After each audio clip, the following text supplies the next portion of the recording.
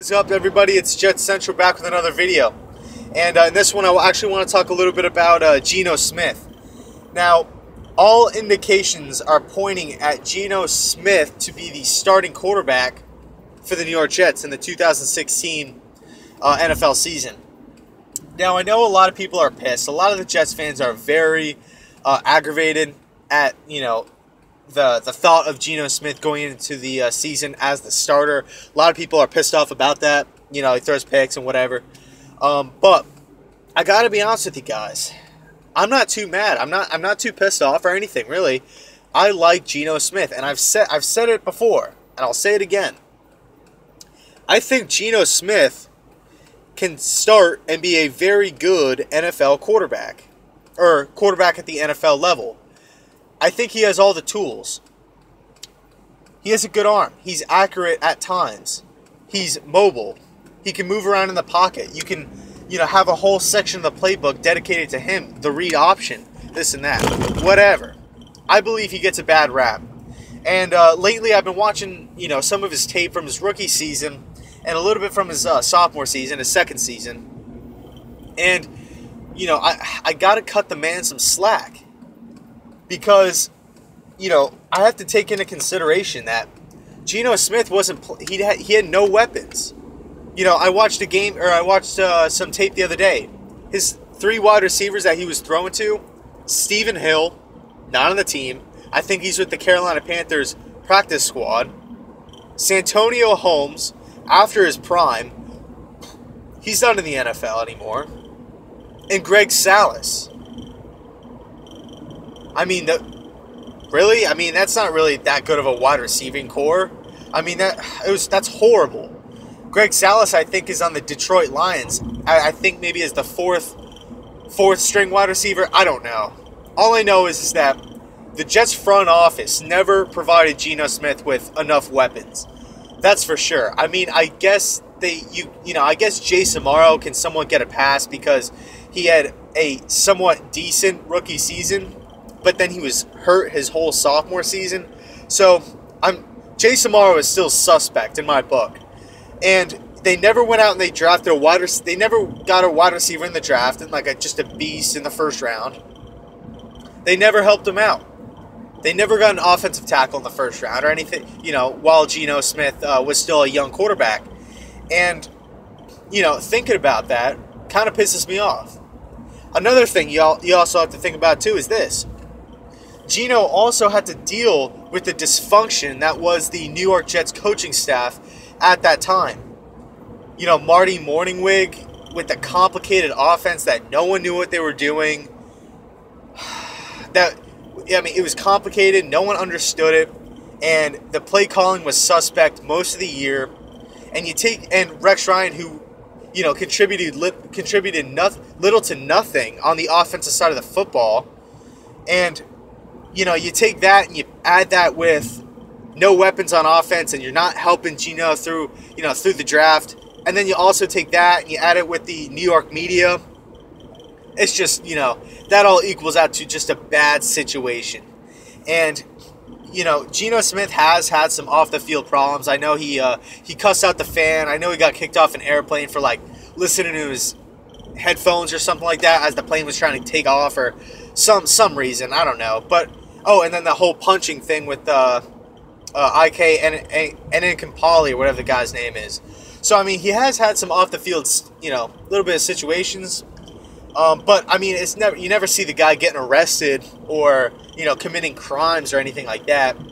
And I like Geno, man. I really do think he can play. And I have some advice for Geno Smith. Let me backtrack. Before I get into the advice, I actually want to try to persuade any of the people that are out there thinking, okay, Geno Smith might not be the best option. And it'll be horrible if he goes into the season as the starter. Let me just tell you guys this: Chan Gailey's system is a very quarterback-friendly system, and I know you guys are a lot of people out there. Fitz magic, whatever. He's great. He had an awesome year. That is true. That I understand that, but just because Fitzpatrick had an amazing season in Chan Gailey's offense. Does not mean that Geno Smith can't have an amazing season in that offense as well. Think about it. The offense really consists of a lot of shotgun plays, getting your playmakers out in space, and a lot of short passes. That's what Geno Smith likes to do. That's what he ran a lot at West Virginia. A lot of shotgun, a lot of crossing patterns, a lot of slants. Every once in a while you can throw it deep. A lot of stuff over the middle of the field. That's what Geno Smith likes to do, and that's what he's comfortable with. Also, Geno Smith is a mobile quarterback, so you could throw in the read option. You could throw in a couple plays for him to use his legs a little bit more. Another thing, Brandon Marshall, Eric Decker, Devin Smith. I like that. I like that a lot. Maybe Sharon Peak, who knows? All I know is that the wide receivers that are on this year's team, or should I say next year's team, are twice as better than the ones that he had to use in his, throw to in his rookie season. The whole Greg Salas, Antonio Holmes, Stephen Hill. God. I mean, the Brandon Marshall, Decker, Devin Smith, still suspect, but he has pretty big upside. Anyway, the receivers that he has now are much better than he had at his disposal his rookie season, 2013. So I'm really excited to see if Geno Smith gets the start, what he can do with a dominant wide receiving core. Decker, Marshall, Devin Smith, Sharon Peak, maybe Kimbrell Tompkins. Now, I really do believe that Geno can turn things around in New York. I have a feeling that it could happen. Will it happen? I don't know.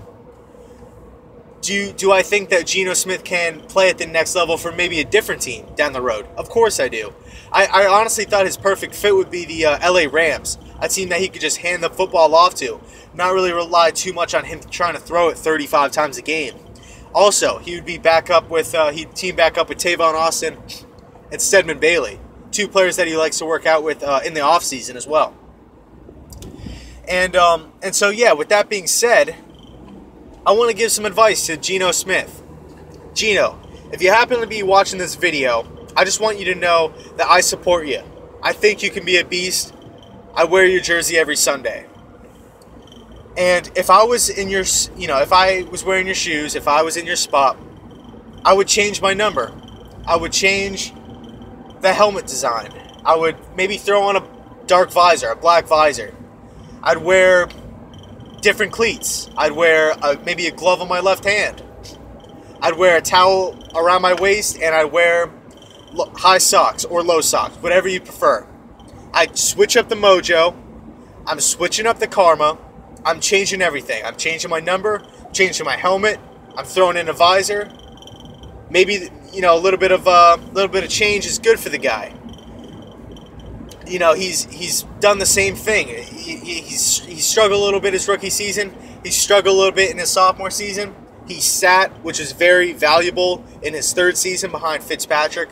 He also watched Fitzpatrick have success, and I think that'll be big down the road for Geno. I think that everyone always wants to talk about, okay, rookie quarterbacks, you got to sit them. They might not be ready. Geno Smith was forced to play because Mark Sanchez got hurt in the preseason in 2013. He was forced to play. He wasn't even ready. So maybe that pretty much was just what I'm trying to say is that maybe since Geno Smith had to sit out all of last year, he could have sat back. He took, he didn't really have any pressure on him. He watched some guy had success in the system that he will be running this year if he, does get the starting nod. And who knows? That could be, I think that could really pay dividends for Geno Smith down the road as a quarterback. So that's my advice for Geno. Change your number. Switch up the helmet game. Get some new cleats, man. Got to switch it up. Get all that bad karma out. I know it's not really going to make that much of a difference physically, like on the field, but mentally, you got to change it up. You see it in baseball all the time. If a guy's going through a slump, they pull up the socks, they wear the stirrups, they switch to like all black gloves or something like that, or or a neon sleeve. Who knows? And it's just, you know, a whole mental thing. I'm a superstitious kind of guy. I know most people aren't. But if I was Geno Smith, just switch it up. What's the worst that could happen? You know what I mean? Switch it up. Maybe try to change your number. Who knows? All I'm saying is that I think Geno can play. I will be rooting for Geno Smith this season, especially if he gets the starting nod. And I support you, buddy. So if you just so happen to watch this video, I support you. Jets Nation supports you. I know you take a lot of crap from everybody, and my hat goes off to Geno Smith. It really does. I'm supporting you, and I'm pulling for you this season. So with that being said, take it easy, guys, and enjoy the rest of your guys' day.